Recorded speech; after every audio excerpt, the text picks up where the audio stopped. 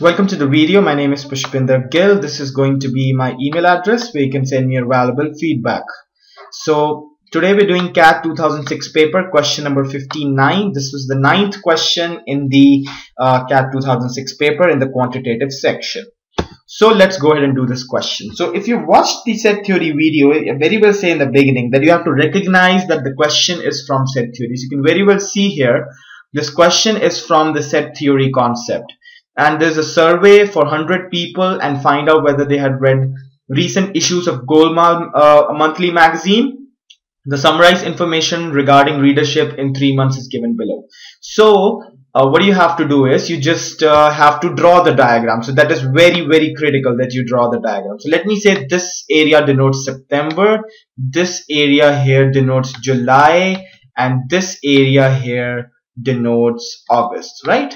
Okay, now let's try filling all the areas. Okay, so let me change my pen so I can go ahead and solve both of them. Alright, so it says only September is 18. So this area here is only September. Okay, September but not August. September but not August. That will denote this area and this area, because this whole area is September and this whole area is August. So that means the whole area of September but not August means not including this and not including this. That means September but not August. That means this plus this would be equal to 23. That means this is equal to 5, right? Then it says September and July is equal to 8. September and July is this whole area. If this whole is equal to 8, that means this is equal to 3. Right? And it's saying September is equal to 28. Now this whole September is equal to 28. That means sum of all the areas of September would be 28. That means if I add all of them, they should give me 28. That means this must be equal to 2 here, right? So I filled in whole September. Now you can see he's asking me what is the number of surveyed people who have read exactly 2 consecutive issues, right? So we just have to find this and this, and then we'll be able to solve the question. Then it says July is equal to 48. July is equal to 48. Now that won't help me that much, because you see I have to find this and have to find this. So let me read the next one. What if it gives me a clue?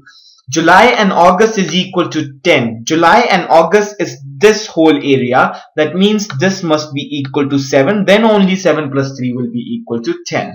Now he's asking me, what is the number of surveyed people who have read exactly 2 consecutive issues?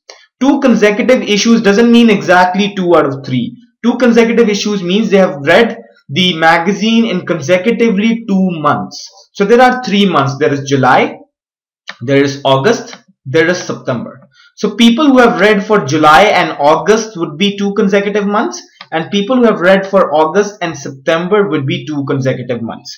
July and September will not come in 2 consecutive months because they are not 2 consecutive months. There is August in between as well.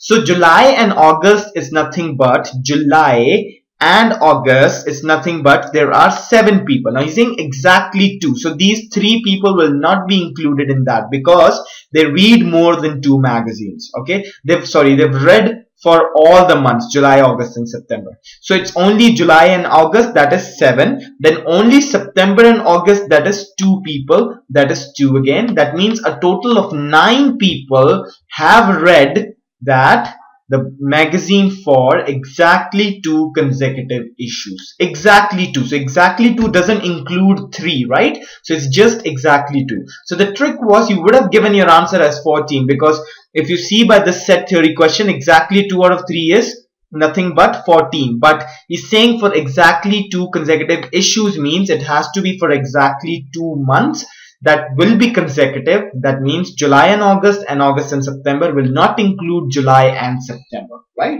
So I hope this solved the question, and it was an easy question, not that difficult question. Could have taken you just a minute or 2 to solve this, right? So the important thing is to recognize the question is from set theory and just get started with the question, and things will automatically emerge later when you start solving it.